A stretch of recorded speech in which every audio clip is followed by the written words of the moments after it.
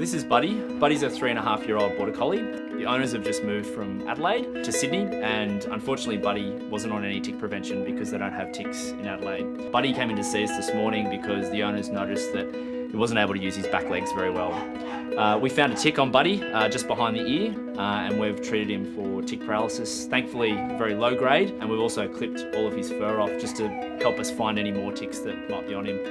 We've given Buddy a tick serum to help neutralise the toxin, and he's just recovering here on a drip in hospital, and we'd expect him to make a full recovery. If things go well, and we'll monitor Buddy really closely overnight, we'd expect him maybe to be able to go home tomorrow. When we discharge Buddy, we'll definitely make sure that the owners are aware of Bravecto. It's my recommendation for tick paralysis because it does last so long. It's got that superior length of protection. It just makes it easier for owners, and they're less likely to miss a dose. You miss one dose and your dog can end up with tick paralysis so easily.